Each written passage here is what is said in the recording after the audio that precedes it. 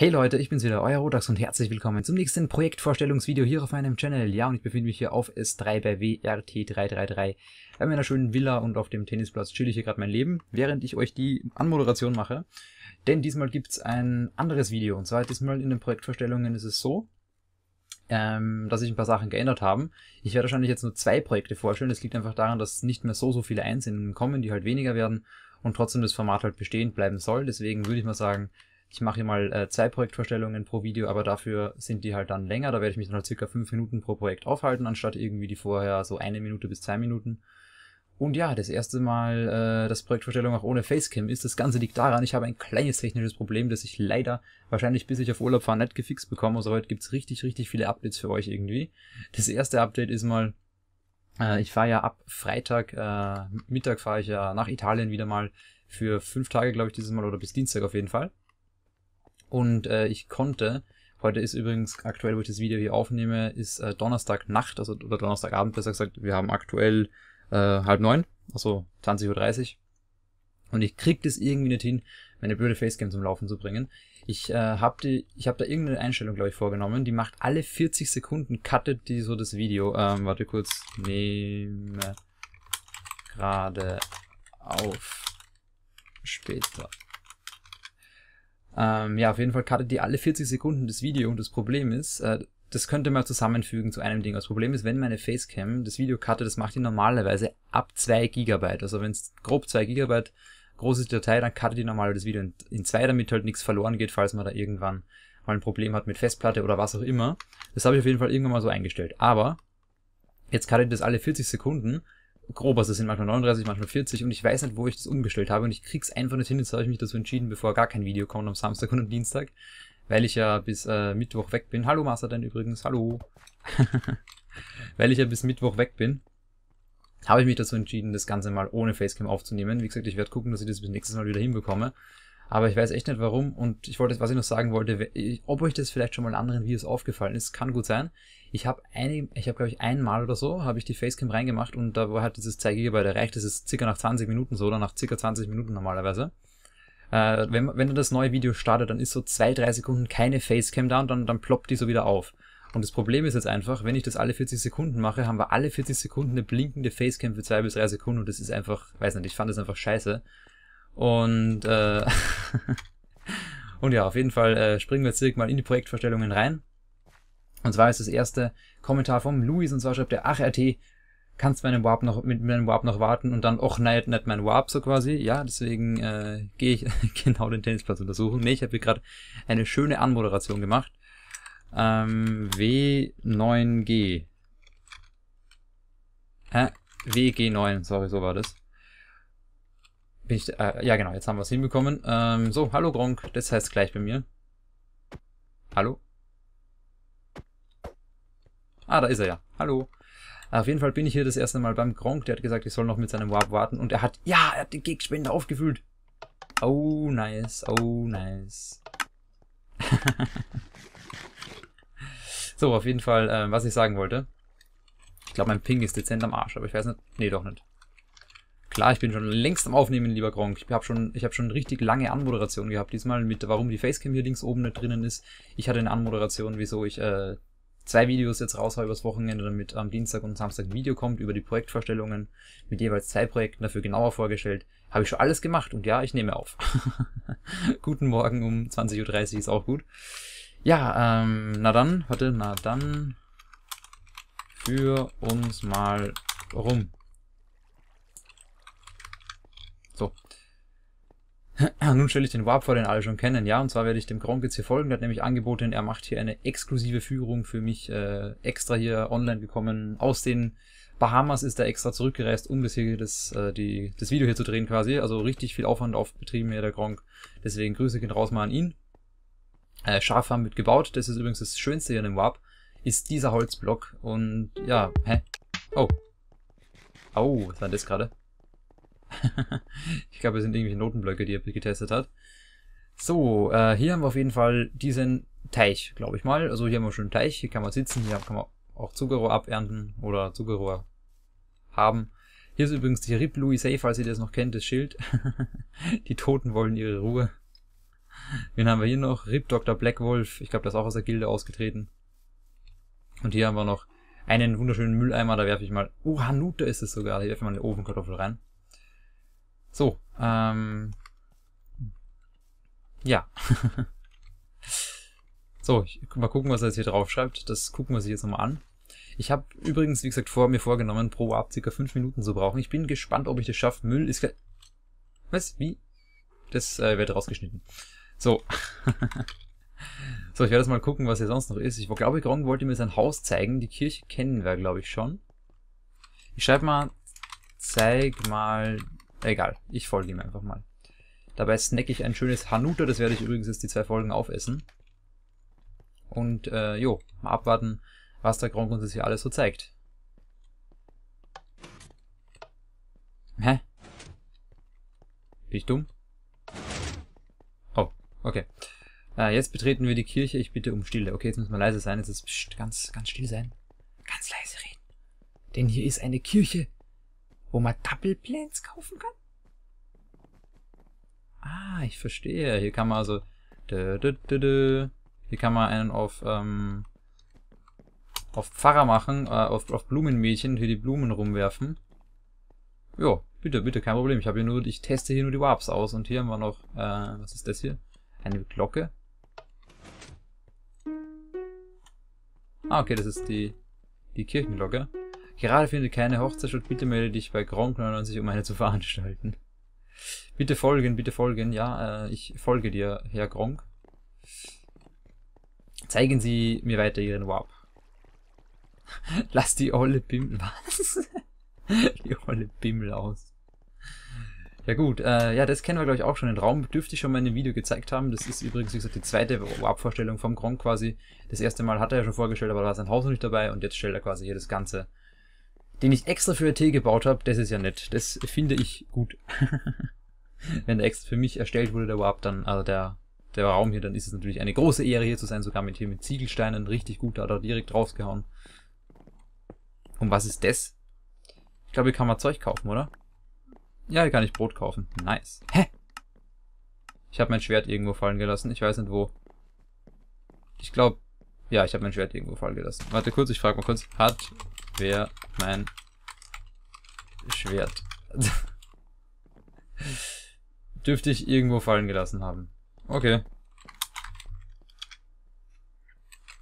Dann... Ja, auf jeden Fall... Ich weiß gar nicht, wo mein Schwert ist. Wo habe ich denn das abgelegt? Ihr müsst mal gucken, ihr könnt mal das Video durchgehen. Und ihr schreibt mir am besten unten in die Kommentare rein. Derjenige, der das findet, der kriegt von mir auch so ein Schwert, wenn ich so eins habe. Wo ich das fallen gelassen habe. Nee, alles gut. Alles gut, das ist ja nur ein Schwert, das kann man ja ersetzen. So. Jetzt fliegen wir mal dem Gronk nach. Wahrscheinlich geht es jetzt um sein Haus. Ja, ich sehe es glaube ich auch schon. Hier unten müsste es sein. Okay, wir fliegen anscheinend. Ja, wir fliegen wahrscheinlich vors Haus. Ja, genau. Ja, und zwar ist es hier eben, hier wohnt Gronk 99, Briefkasten, keine Werbung. Ich lege da mal ein Stück Brot rein, damit der Gronk was zu essen hat. Und ja, was haben wir denn hier Schönes? Ich habe echt irgendwo mein Schwert verkackt. Ich weiß nicht, wo ich das hin habe. Klingeltür öffnet sich automatisch. Oh, nice. Gute Technik auf jeden Fall. Hier ist noch ein kleiner Hund. Was haben wir hier? Hier haben wir Barhocker. Das finde ich übrigens ganz cool. Und jetzt werde ich auch mal wieder Kritik dazu äußern. Wie gesagt, Gronks Haus kennen wir ja schon. Von dem her würde ich mal sagen, dass die ganzen Sachen wie zum Beispiel Kritik zu dem Warp, die haben wir schon alle gemacht. Deswegen würde ich sagen, ich gucke mir jetzt mal das Haus an. Ich werde hier ein paar Sachen kritisieren. Das erste, was mir mal nicht gefällt, aber das ist auch wieder ja, Interpretationssache, ist, sind diese ganzen Items, die hier rumhängen.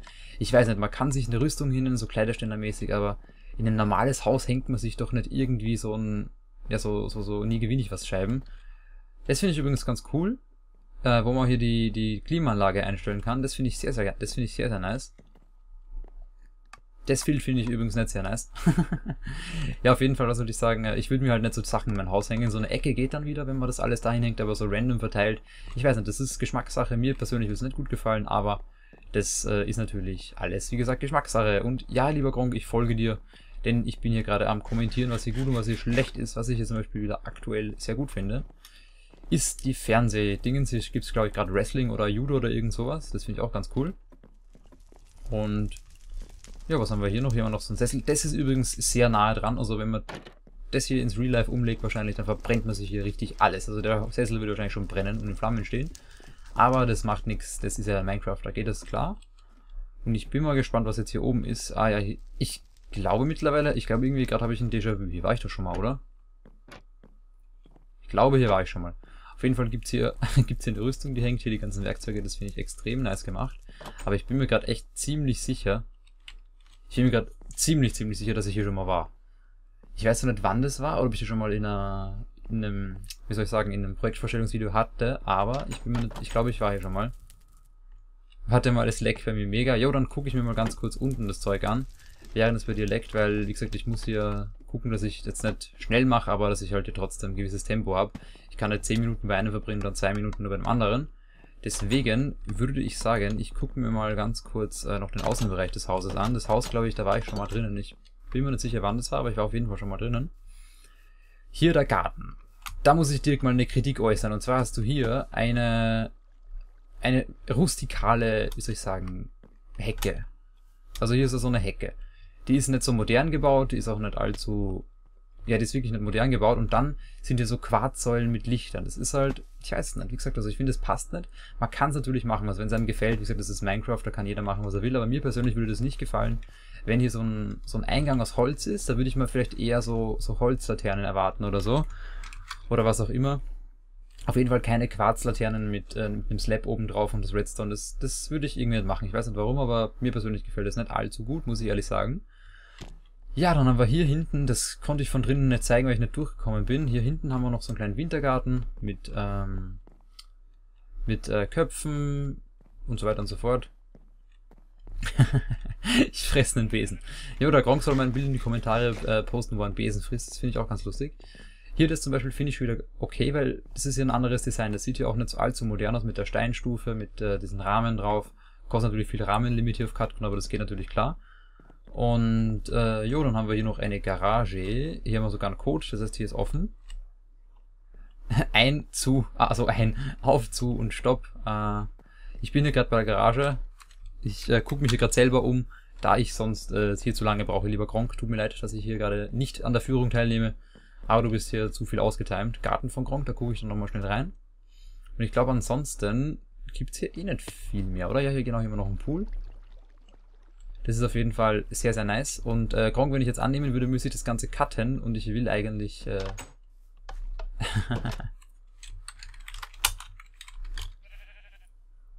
ich will das Ganze hier eigentlich seamless aufnehmen, einfach damit es halt ein bisschen besser rüberkommt, wenn man hier alle 5 Sekunden einen Cut hat. Ich glaube, in den Garten, da kommen wir... Boah, ich weiß gar nicht, was das ist. Egal, ich gucke mal, was mir der Gronk noch zeigen will und dann gehe ich mal weiter zum nächsten Projekt. Das dürfte, glaube ich, sein Schlafzimmer sein hier oben. Ja, finde ich auf jeden Fall cool. Gronks AFK-Platz. Was ist das hier? Danke an den Berlin Unicorn für den Kopf. Ja, das ist auf jeden Fall ein einfach, aber das DOF-Model, das finde ich echt cool. Also das mit den Regalen, das hat auf jeden Fall was. Schau aus dem Fenster, hier wird gerade wieder jemand gebannt. Ja, ist auf jeden Fall ziemlich cool. So, liebe Leute, ich bin dann jetzt aber mal wieder auf S3. Wie gesagt, den Gronk seinen Dingens habe ich jetzt eh vorgestellt, schon ziemlich lange. Und ich werde jetzt mal kurz auf S3 gehen. Kurz S3. So, werde dann mal kurz weggehen. Wie gesagt, ich kann hier nämlich leider nicht die ganze Zeit für den lieben Gronk nutzen. Und ich gucke mal, ist hier irgendwann mein Schwert hingefallen? Ich weiß es gar nicht. Ich hole mir mal ganz kurz ein Schwert von meinem Lager.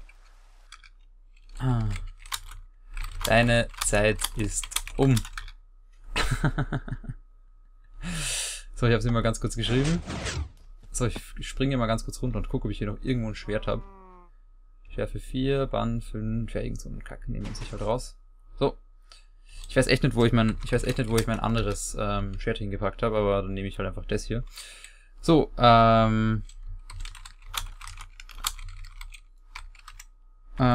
machen wir mal ganz kurz weiter. Und zwar gehen wir jetzt zu dem Punkt hier. Ich bin gespannt, was da die Reaktion ist. So.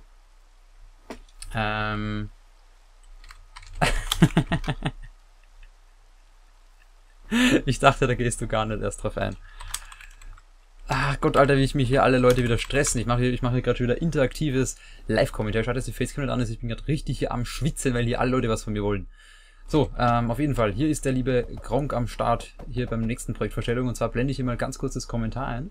Und zwar ist es von Lego und er schreibt, erster Projektvorstellung S3 Koordinaten und dann schreibt er halt die Koordinaten rein. Ich bin mal zu diesen Koordinaten hier geflogen. Und es ist hier direkt hinter meiner Villa. Es ist hier direkt hinter meiner Villa. Und ja, ich weiß noch nicht ganz, was es darstellen soll. Ich habe mal kurz gesucht, weil ich gesagt, die Koordinaten-Sachen gucke ich immer vorher, damit ich nicht ewig lang suchen muss. Damit ich hier in der Folge quasi nicht die Zeit verschwende, hier irgendwas zu finden. Aber ich frage mich gerade wirklich, was das ist, ja, sieht aus wie eigentlich sieht das aus wie ein Kino.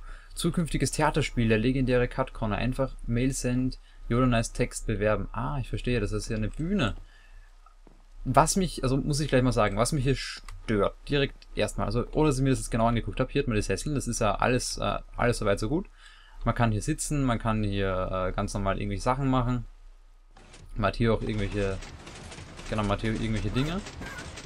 Fahrgarte, wie groß bist du? Laut KX bist du 1,34. Nein, ich bin 1,79 groß, für alle, die es nicht wissen.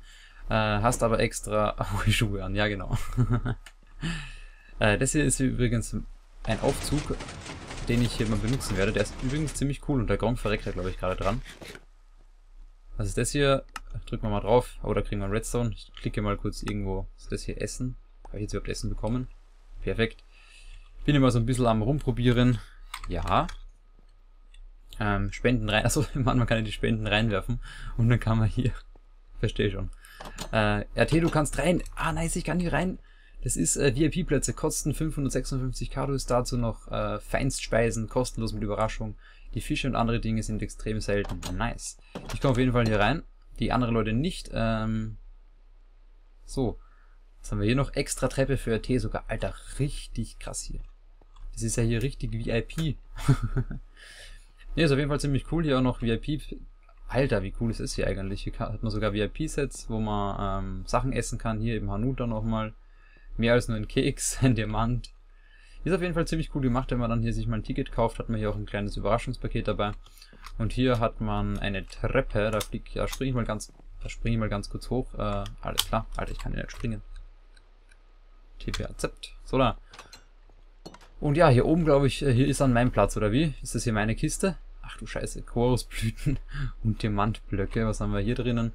Chorusblüten und Diamantblöcke. Ich weiß nicht, ob ich mir das nehmen soll oder nicht. Ich lasse das jetzt mal drinnen. Ich weiß nicht, für wen das ist oder ob das für jemanden ist. Aber ich lasse es mal ganz kurz drin. Ich bin mir nicht sicher, ob das für mich ist. Auf jeden Fall, was macht denn der da oben? Auf jeden Fall ist hier, glaube ich, mein Platz. Was ich aber schade finde, was ich vorher sagen wollte, ich mache ja hier immer Kritik dazu. Man sieht das Bühnenspiel, das soll ja hier stattfinden. Man sieht das Bühnenspiel von hier unten wesentlich besser. Selbst aus der letzten Reihe hier hinten sieht man das wesentlich besser als nur beispielsweise von so einem VIP-Platz. Und das finde ich echt schade.